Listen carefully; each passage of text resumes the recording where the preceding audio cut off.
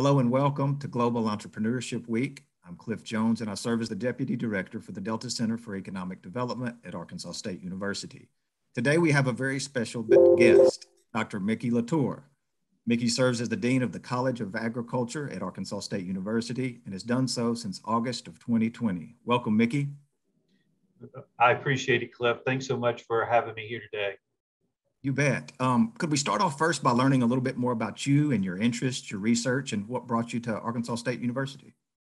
You know, Arkansas State University is a very unique institution. If you go back in history, this institution started as an ag school back in 1909. And then if you fast forward to today, you see that we have a standalone college, even in agriculture. And that College of Agriculture, you know, includes things from ag business to animal science to plant and soil science to ag education, graduate programs. And so it's a wide range of things that we offer in the area. And if you look at Jonesboro itself, it's rich in the food industry. You have major crops, rice, corn, soybeans, cotton, and now you've seen an explosion of peanuts in the area. And if you look at the corridor, the industrial corridor here in Jonesboro, you have Butterball, Nestle, Frito-Lay, Riceland. So this area is rich in just agriculture. So agriculture is the #1 industry in Arkansas, and it certainly shows that here in Jonesboro. And that's very attractive to me, to be at a place where agriculture is such a rich part of the canvas and the fabric of the institution, but also part of the overall makeup of the region. Thank you very much. I know from our visits and your visits with the Delta Center team, you also have a very sincere interest in innovation and in entrepreneurship. Could you expand a little bit about your perspective on those two areas? You know, one of the words that we use in higher education is called experiential learning. And a lot of individuals will ask me, what exactly does that mean, experiential learning? Many times it's confused with just hands-on learning. So unlike hands-on learning where you may be a participant, so someone's really guiding you and you're participating and you're not having to provide significant thought into the whole process along the way. Experiential learning takes it to that next level. A good example of that will be is, let's say like in my past life where I have students that we're going to make a specialty bratwurst. Well, you have to know a little bit about cheese, and it's not just any kind of cheese. It has to be a high temp cheese. And so when you blend it, what percent are you going to put into the blend? Is it going to be 8%, 10%, 12% of this?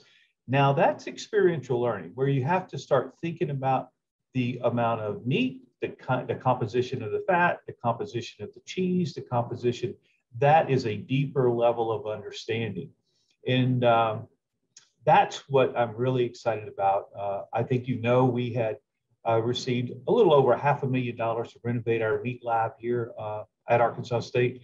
And we are moving forward with a USDA inspection certificate. That's coming along. We hope to secure that. And we expect to start producing some signature products in 22 with our students. Great. I know related to some of those ideas has been your expansion and changes to the farmers market. Do you want to elaborate a little bit about those? Certainly, Cliff. You know, it's actually quite timely to have this conversation. There's people that are asking, how will that relationship look? If you look at the farmers market, they have been in that facility or at that property since 2004. And now we have a new facility that will be going in to complement what they're doing. So let me give you a couple examples of the kinds of things I would like to see our students engaged in and to work with them. So the first one might be something like tomatoes. It would be very typical to go to a farmer's market and see tomatoes.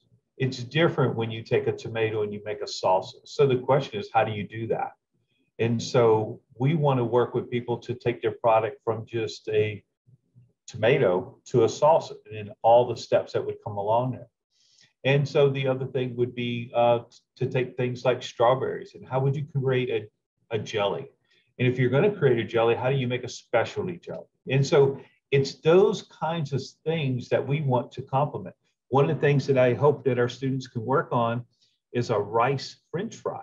And, people say, now, wait a minute, all the French fries that they have is now you see a little bit of sweet potato and you see regular potatoes. But in rice, there might be the possibility of creating a French fry that might actually have some different properties that could be pretty exciting. So rice is big business here in Northeast Arkansas. And so we want to take and look at some of the things that we currently do with the farmers and the people in the region, and how can we take their product to the next level too? So it's those kinds of things. Great.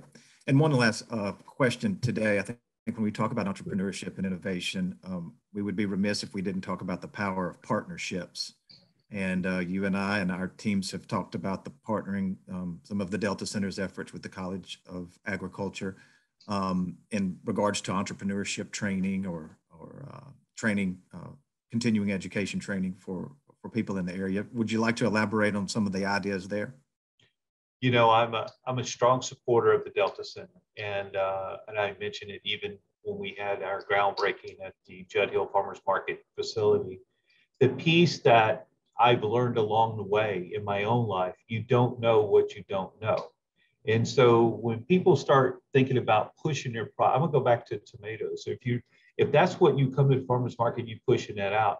To go to the next step, what kind of training would you need, not just for food science perspective, but on a business perspective to understand how to take your product to the next step? Where are there programs that you might be able to compete for and to tap into? And so it's all of that, so I believe everything has to move together. The science behind what we're doing with the food and the innovation of that.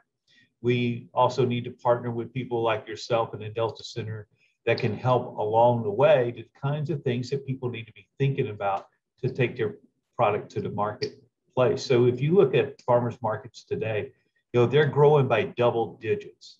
And if you look at last summer when COVID really was high and you saw the meat supply and the supply chain issues along the way, people really started getting concerned about where am I going to purchase my food? It's one thing to talk about certain kinds of commodities that we purchase, but food is one of those that people want to certainly understand where they're getting their food and that it's available. And so we're seeing more in a farmer's market. So I think there's going to be tremendous opportunity at a local level. So how will those individuals gear up correctly and embrace that? So it may be with online orders. It may be with they deliver. It may be very different than the way they started at a farmer's market. So it's really, I want those individuals and our students to work with the Delta Center to understand the complexity and the opportunities going forward. We look forward to working with you and your team. Well, Mickey, thank you again for our visit. It's always a pleasure to visit with you. And thank you for participating in Global Entrepreneurship Week. We look forward to working together in the future. Absolutely. Anytime I can do something for the Delta Center, you can always count me in. Thank you very much.